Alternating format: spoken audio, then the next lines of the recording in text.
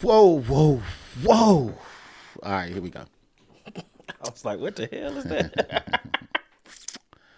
Man, welcome, or should I say, welcome back to the Reclamation Point podcast, man. I'm your host, Mr. Motown Lee. Riding shotgun, pouring sweet tea ethics, Dr. Edward M. Garnes Jr. And first, let me say, you know what? It's good to be back. We took a hiatus.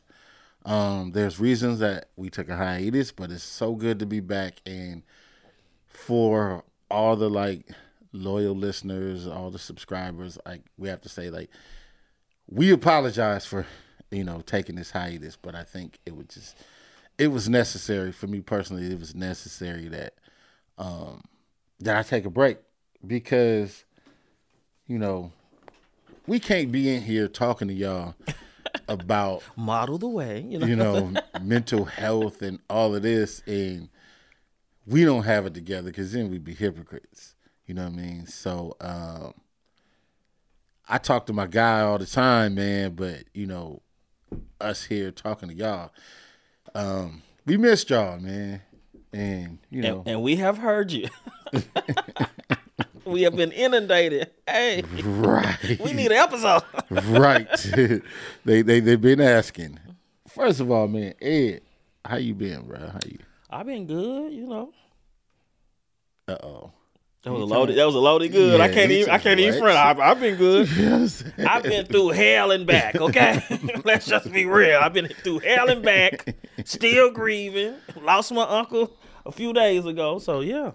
Life been lifing, man. I know, man. And it's just crazy because, with everything that has been going on, I literally during that time it was in a what was it, a 10-day span, I literally lost three good friends. Mm-hmm. You know what I mean? And it was just all of a sudden, and I think it really bothered me because seemingly healthy black men, and we're all around the same age. Yeah. And so that happening affected me in a way, I'm like, all right, keep pushing, all right, this, that, and the other. But subconsciously, I was like, I'm coming up on this monumental age, birthday coming up. Big 6-0. Oh, no. No, I was just playing. No. Shout out to the homies, you know what I'm saying, that are 6'0". But I'm not 36. I'm just messing, man. He putting years on me now. But nah, man, that it was rocking with me, man. It was hitting me. You know what I'm saying? It was hitting me first off, it's all right, even coming up on this age, right? Mm-hmm. I was dealing with I think you coined it, or was it somebody told me this, and it was man, it's survivor's remorse or whatever. And I'm looking at through these years, and past it was almost a guilt or almost a disbelief that I'm actually turning this actual age. Yeah. You know what I mean? Not because oh man, you're an old man or anything, but I never growing up, I've never seen myself being this big age or being this adult or this person. You know what I mean? I always lived knowing that I was all right, I'm on borrowed time. You know what I mean? Once I get past this age, everything else is borrowed, because I know. And I had accepted that. You know what I mean? I accepted it in life subconsciously. I did it the way I moved, as far as the attachment, the relationships, and not having kids and everything. Mm-hmm. Subconsciously, it was these thoughts that I ain't gonna be around to raise them. Yeah. You know what I'm saying? Yeah. And I don't want to leave nobody raising kids without me being. It's just crazy Survivor's thoughts remorse, that I had. guilt, and then also, I'm sure losing 3 brothers, you start thinking about your own mortality. Right. So that's a combo. So everyone's like, you turning this age, like you doing this big celebration, do it, you gotta. And I was like, nah, I don't even want to celebrate it. Right? I was like, I don't want to do, I ain't trying to celebrate it. I just want to just be like any other birthday, whatever. And then I realized, like, you know what? You gotta celebrate this. Got to. You know what I mean? So, Monumental. like, shout out to all my friends, my family. I call my friends my family. Like, shout out to them for pushing me to celebrate. Shout out to therapy for allowing me, like, the channel to open up and be able to have these conversations. And shout out to, you know what I mean, my brother for now us being in front of cameras and talking to millions of people about these issues. Yeah. Because I felt like, I never feel like I've never opened up, as much as I do now. Yeah. Because I was just removing the mask. And with those thoughts, I have to say, like, I also have to apologize to a lot of people, because subconsciously they look for a future in me that I ain't seeing myself. And so because they saw a future in me and saw these things, I pushed them away. You know what I mean? Like, That's heavy, bro.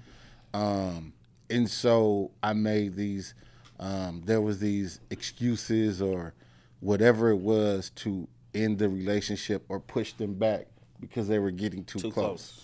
And because of that, you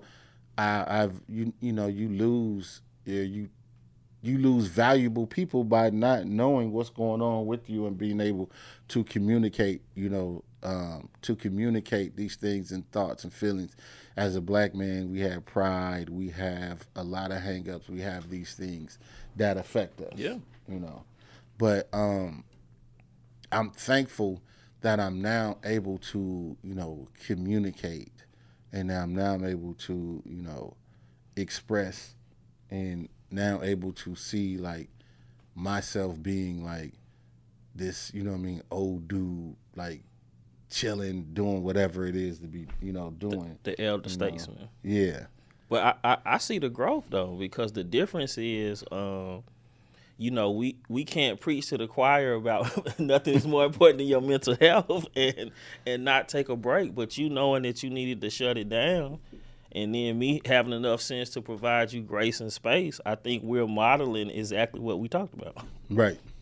Because we could have pushed through and kept going and been like, hey, guys, black men and mental health. But that's the growth that I see, is knowing that you got to unplug from the matrix and take care of yourself. Man. And me not putting pressure on you to, it's bigger than the show. You know what I'm saying? Yeah. So grace and space.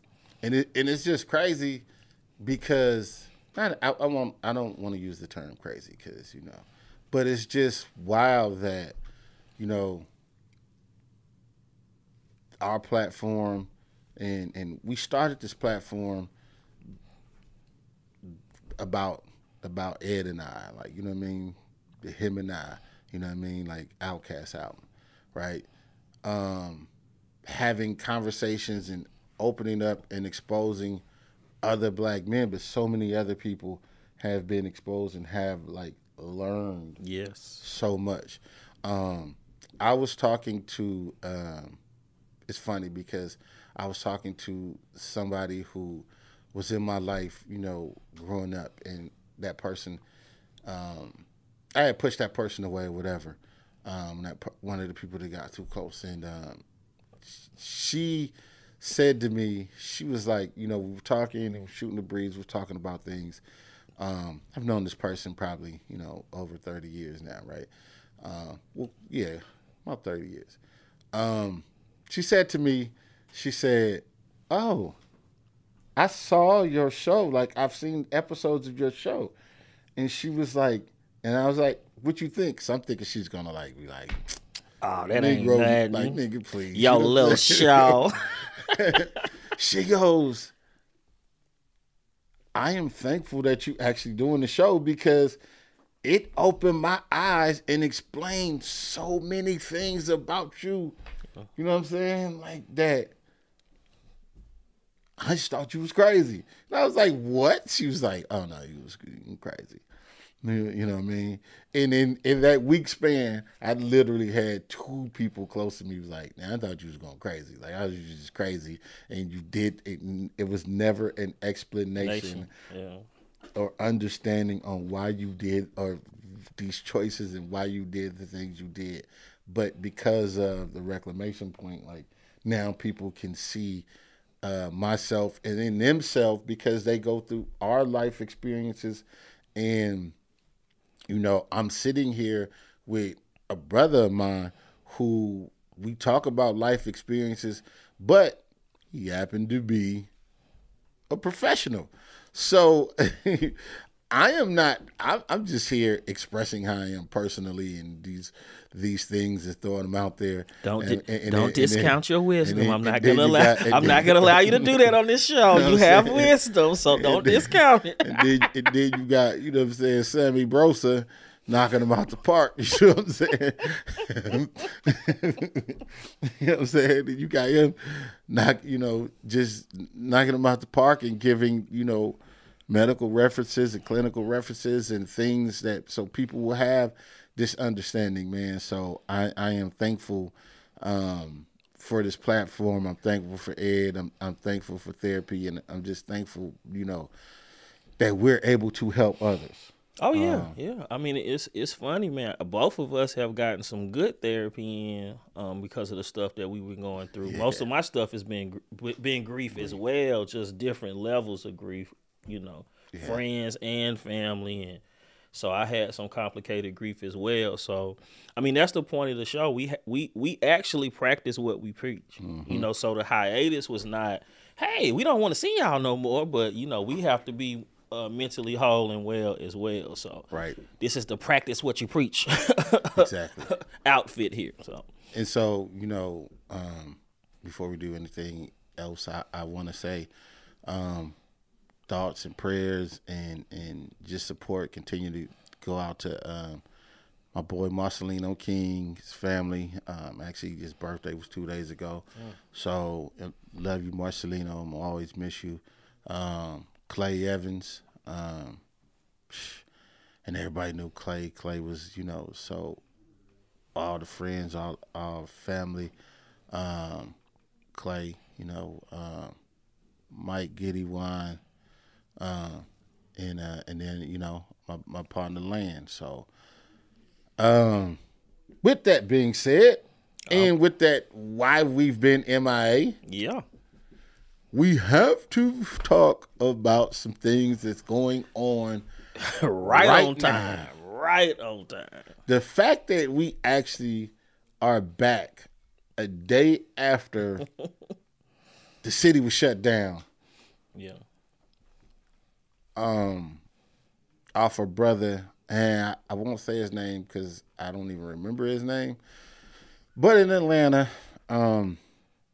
there's a young brother, 24 years old,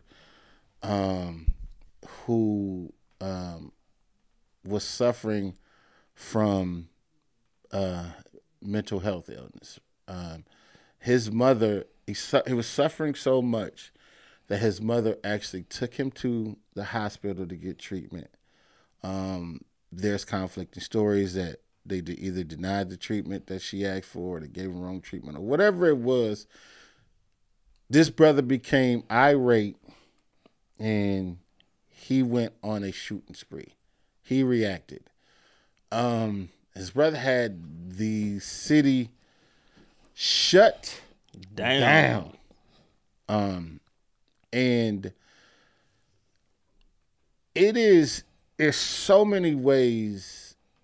I said this because not only did he have it shut down and they was in search for him, but I didn't really, because of what happened, and clearly it was a mental health issue. I didn't want them to kill the brother, but it had effect on so many different things because when we talk about mental health, but we also talk about vigilantes and the racist system and how people are viewed, right? Mm-hmm. So him being a black man, I really literally made a post like call to action. Hey brothers, if you look like this isn't the game. If you look a certain way, stay indoors for a while until they catch this brother. And it's a shame you had to give that public service announcement, but it was real.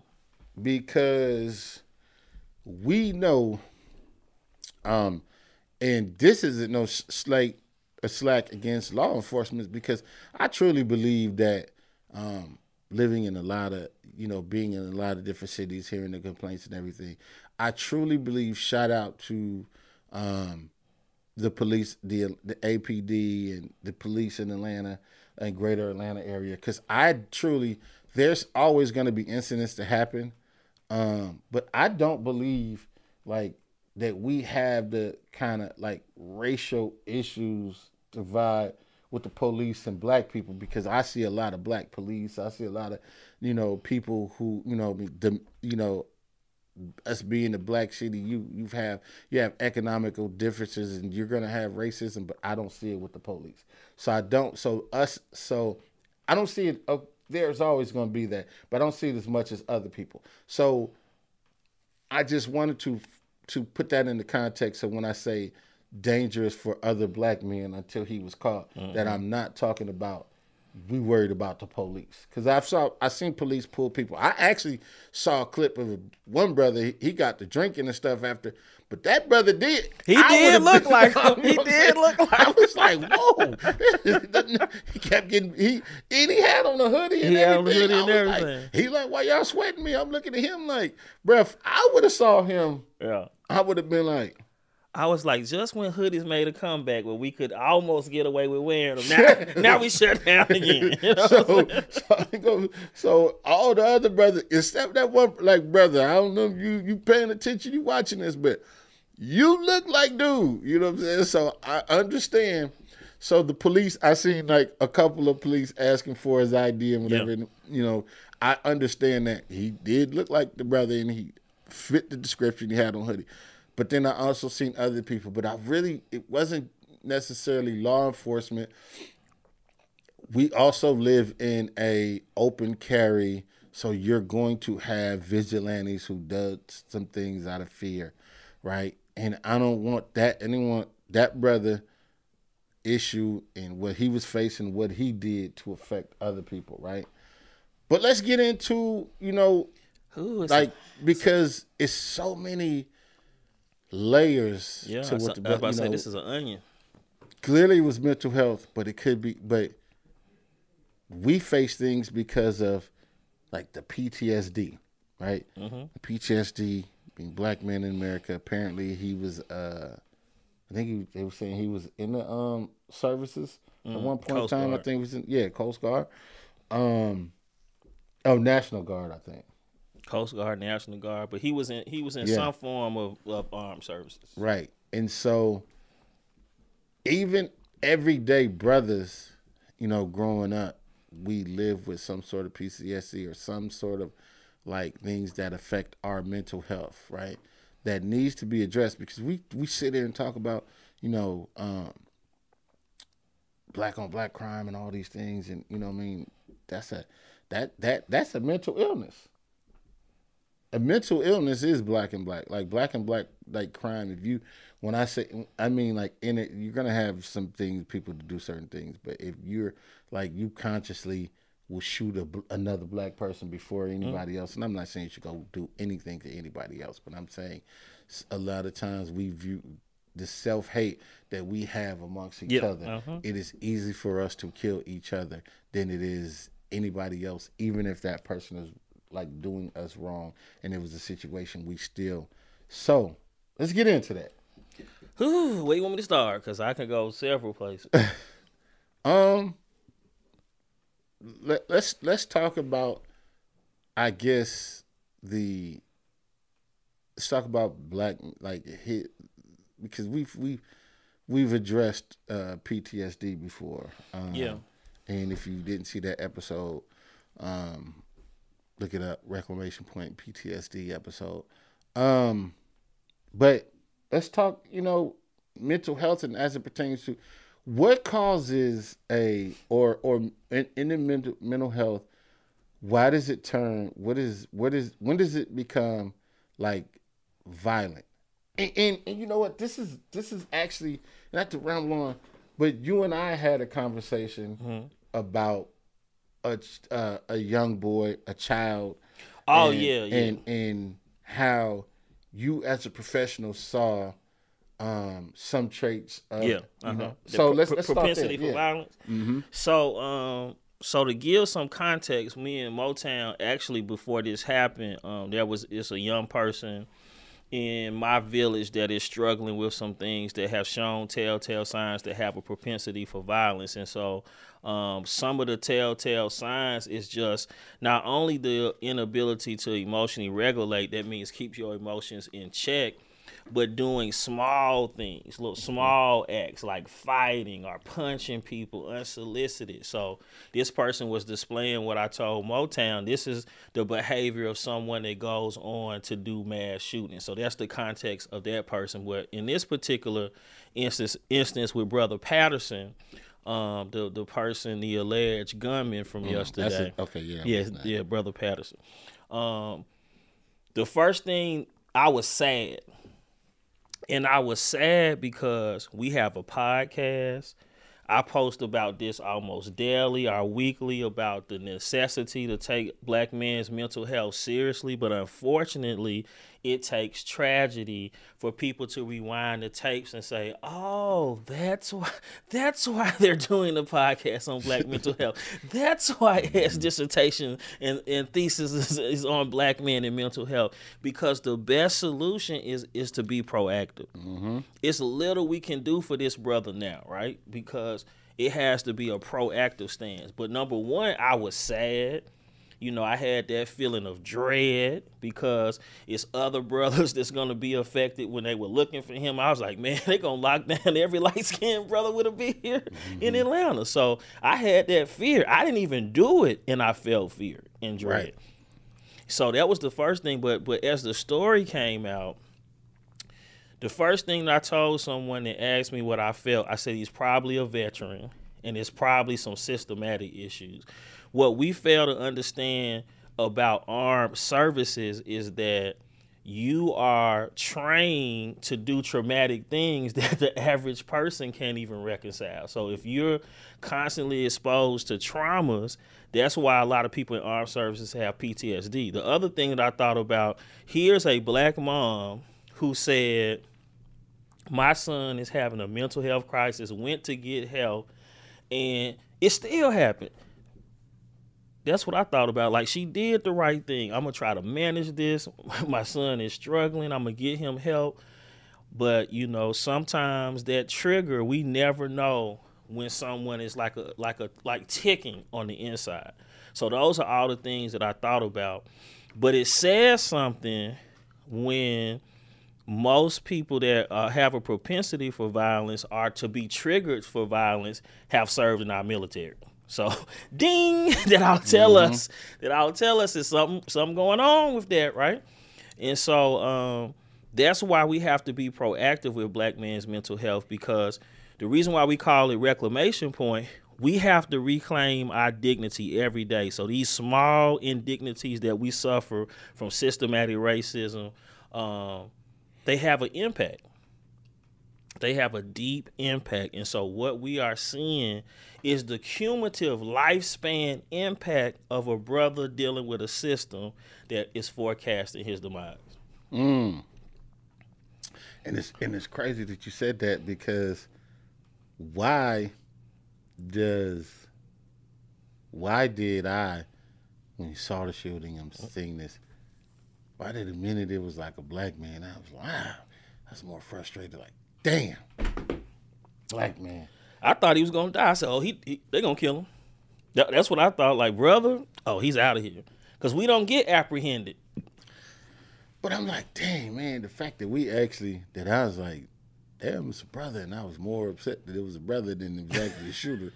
That is something. Because nobody, because we have that burden of representation where we know that other black people will be impacted and judged by this one decision. White brothers and sisters don't have that. True. They don't have that burden that we have. And so,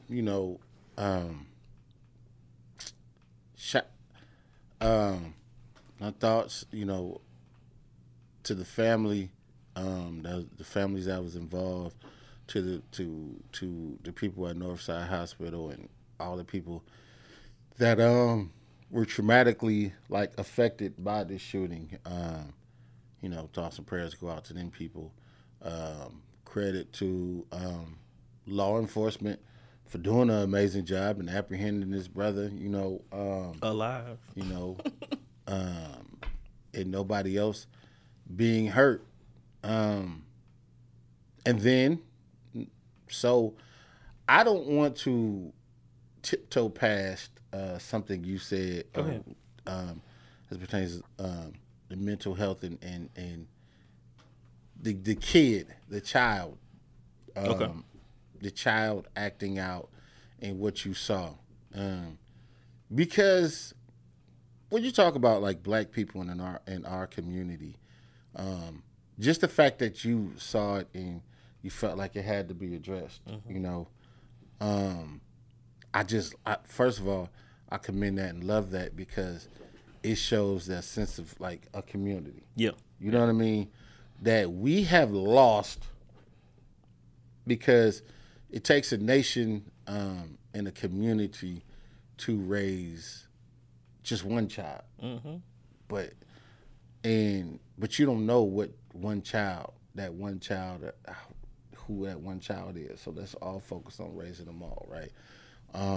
I am a component of for any of my friends can tell you. Here's one who has a child. He can tell you that, listen, man, I will full on take the responsibility of a adopted godfather, uncle. I am going to be always concerned about your children, their health and well-being. There's not a friend that I have that I talk to, they can tell you that that'd be the first thing I might even ask about. I might even ask about them. Yeah. I'm gonna ask about to make sure. You know what I'm saying? I'm gonna make sure the kids gonna be straight. Yes, sir. And I'm thankful for my mother for instilling that in me. But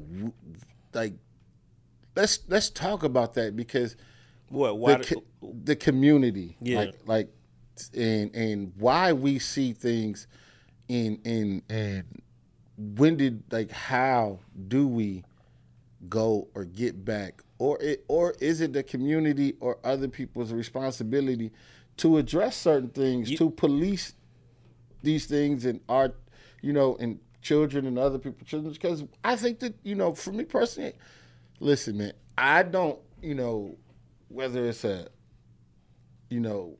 behavioral, financial, there's something in us that we have to be like, all right, let me help you and pick up the slack or whatever. Yeah, so first we have to understand that healing in the black community has to be a community practice. Mm-hmm. And so what you're speaking to is a change in values, right?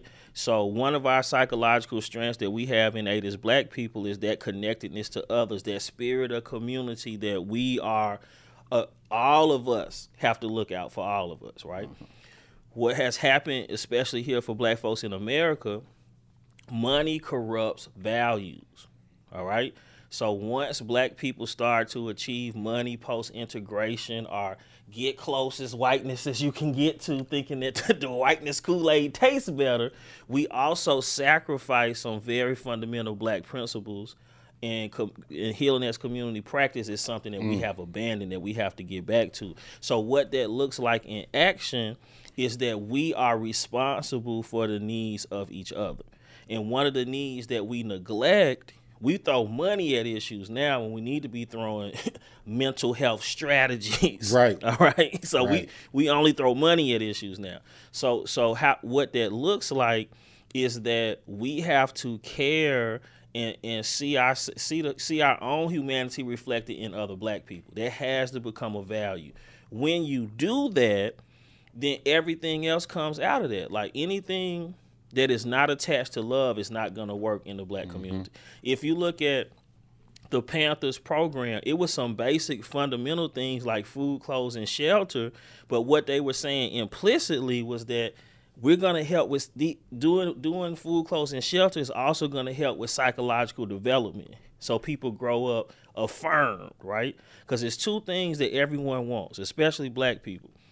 They want help, whether they ask for it or not, and they want their humanity affirmed and have human connection with other people.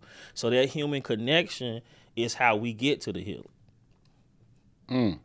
And so how it relates to that child and this brother, that somewhere along the lines, healing as community practice had some kind of failure or fissure. Because any black mom that takes you to the hospital, I already know her background. She probably been fighting for years to get this brother some help. So, but that's what it looks like in action, is that getting the necessary resources. But also, if we're going to throw money at stuff, mental health is severely underfunded. Yep. It's not enough black men in psychology because the discipline of psychology is so racist. They don't want us in it. And then a lot of people don't have the fortitude to stick it out like I did, because I almost quit. You saw the stuff I went through. You know what I'm saying? So if you want to see change, throw some money at mental health issues and make training accessible to black clinicians more accessible. That means scholarships, pay for some schooling. That's what we need if we're going to throw some money, throw some scholarships and some funding so we can have people that are trained in black ways of being the people doing the psychological work with our people. I think that's a major issue that we have, because within us, we've so caught up in the pursuit of financial stability or financial security that we forget about certain things. Like, our parents, they work, and they're trying to get this and trying to get that so I can give my kids this. But you forget about the essentials. Yes. Right? You know what I'm saying? People think, like clothes on your back and shoes are essential. They are. Right? But Jordans, Chanel, Louis, there aren't, like, those things aren't, right? Shoes, clothes, but then also my logic and my approach to raising kids would be is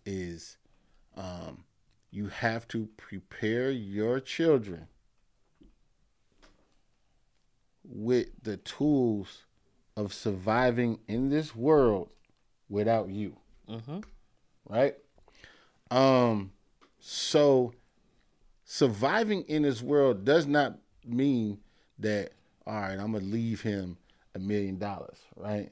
Because that doesn't guarantee when someone else comes and he has this knowledge of, like, to turn away from drugs or those bad influences or people, stealing his money, anything.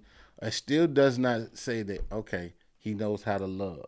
He or she, they know how to love. They know what it is to be loved. They know what it is to cook and provide for themselves. They know what it is, about hard work. They know what it is about values and these things. We are forgetting and missing these things because we are in the pursuit of financial happiness, right? Yeah. And now you have a generation, and when you see these kids, this is their thing. They think, okay, this is what's important. So, I'm just, and we're not spending this time with them teaching these things. Yeah. Shout out to the parents that are, and they're actually there and they're showing them how to be loved.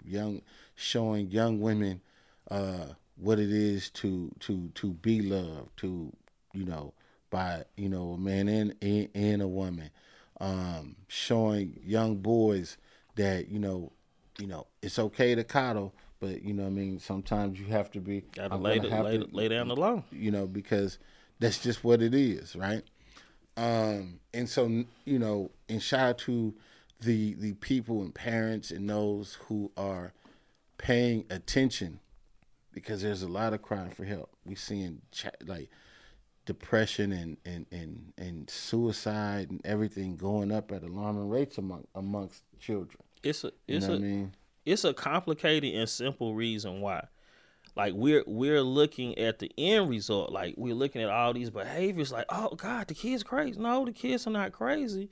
We are expecting behavioral change without a value shift. You know what I'm saying? So, in the psych world, we would use words like we need to undergo cognitive restructuring. But to put it in red Kool-Aid terms, because our value system and our core beliefs in the Black community have changed, so has the behavior followed. Right.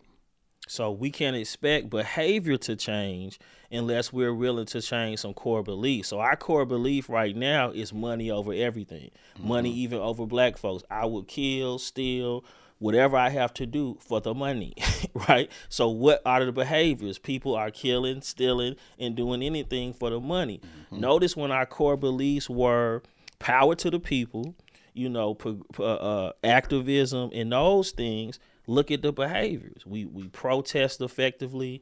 We work together effectively. We had Black businesses. We supported them because our core value system was such that those things were important. The value system that we have embraced is Eurocentric. Any people that invest in the value system of another person or another group of people is destined to fail. We have to remember that we have to develop Black value systems that put community development, mental health, and all of these things as a priority for our own people. You have to, because just like the clip, I sent Ed this clip. I don't know, was it last night or last night? I sent Ed this clip on online, and I see this clip, and this had to be. You see a lot of disheartening things, but to see this, there's a clip going around. There's a person interviewing these African American high school girls, and she asked them, "What would you rather have? What would you rather date? Would you rather have a fat boyfriend?" This is her words, not mine. Because, I'm roundly blessed in that area. Would you rather have a fat or overweight boyfriend or an abusive boyfriend? Yeah. And all of them young girls said they would rather have an abusive boyfriend. Yeah. And I saw that and I'm like,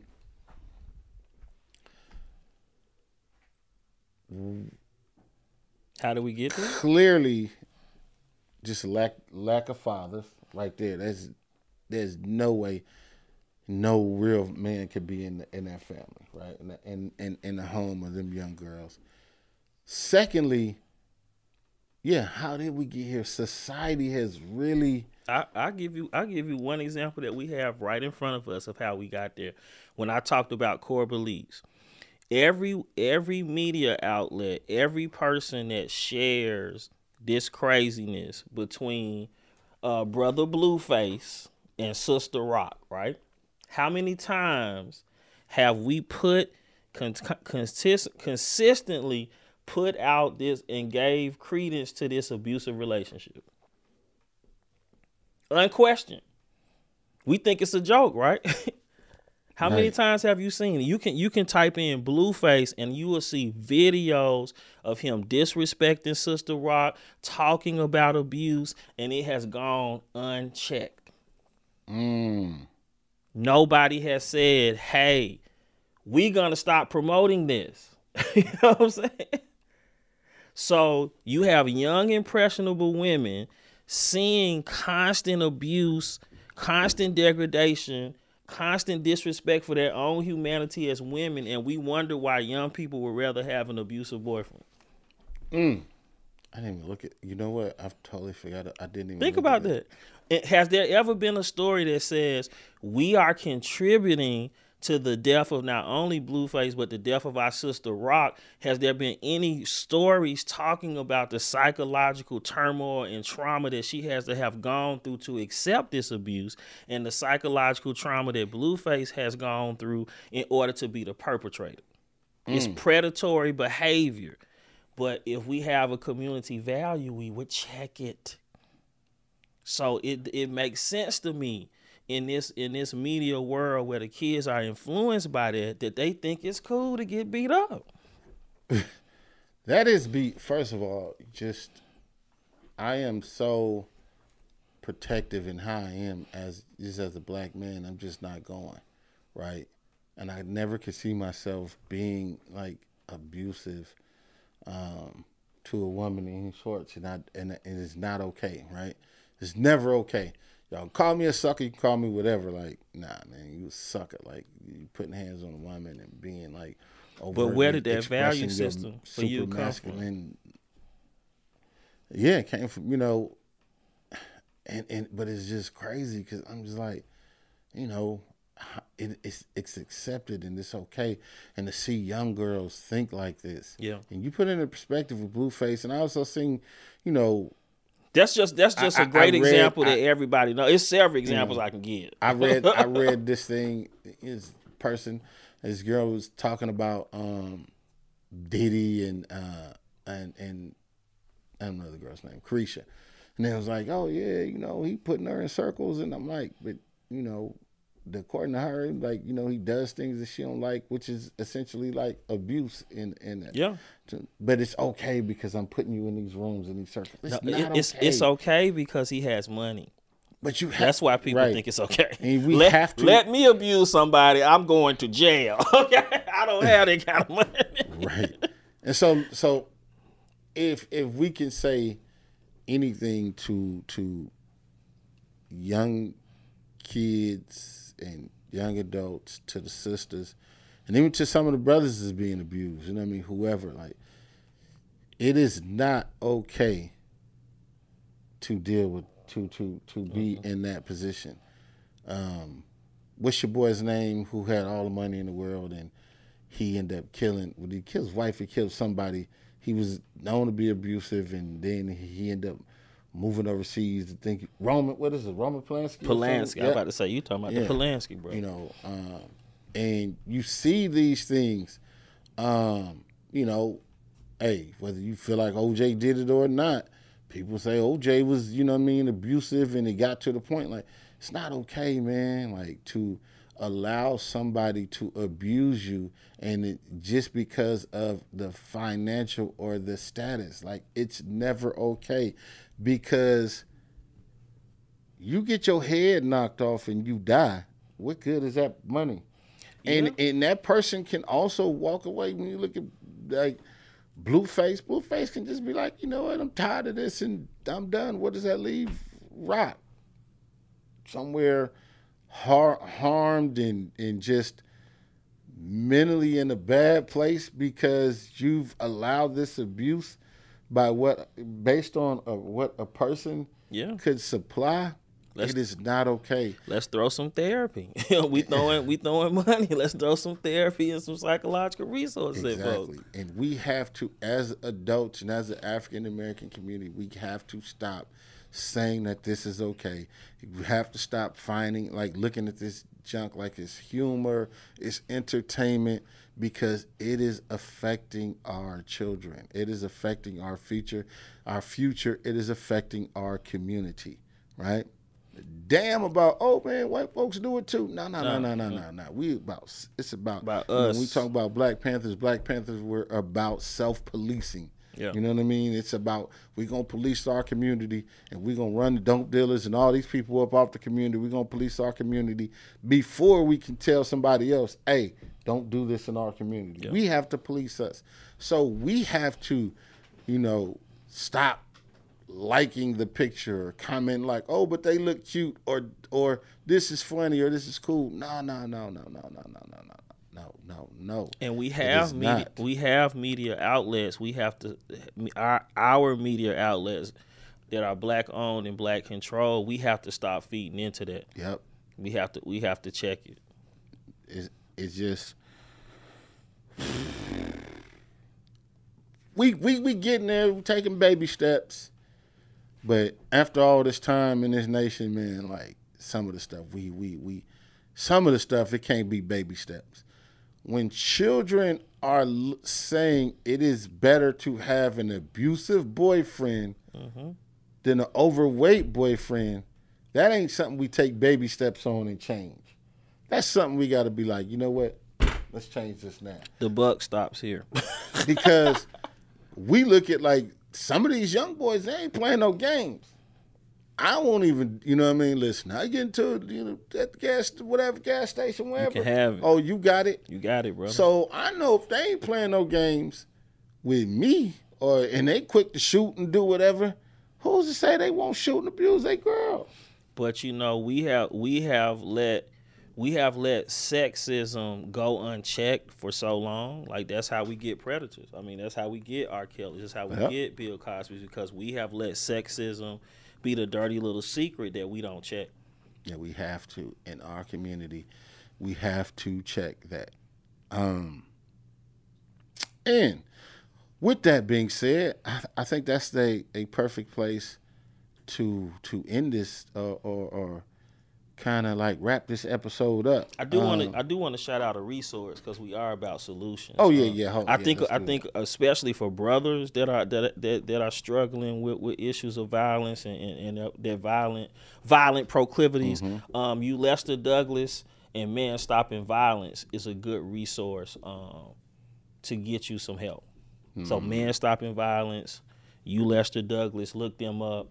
That'll be a good resource to help you navigate through these gangster proclivities that we sometimes have. So that's a good resource for the people. And for a lot of brothers and a lot of sisters, there is, even if there's Ed and I don't have a hotline, but there's ways you can communicate with both of us, and this isn't a judgment zone. If you reach out to me and you're like, look, I need to holler at Ed or another therapist, or what do you think?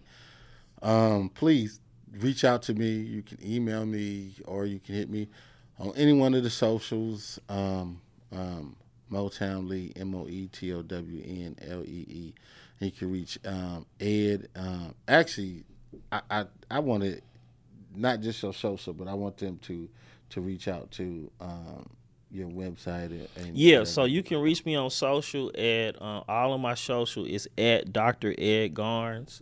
Also, if you would like a consult, like Motown is talking about, if you want to hire me to help and be of assistance to you, visit edwardgarnes.com.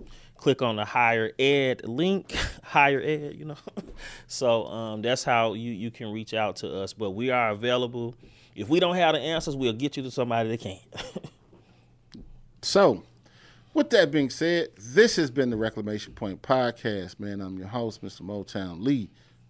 And riding shotgun out of tea right now, but Dr. Ed Garnes. and we do these episodes. We do this out of love. We do this to help with mental health, whether you black, white, whatever you are. But we're going to focus on our community, because we just happen to be. Damn, we black. Yeah. Damn, did you know that? Don't rub off. So, with that being said, we're going to close it out. Reclamation Point Podcast. Check us out. Thank you to David. Thank you to U42 Studios. And subscribe. Like, share. Hire. We out of here. D.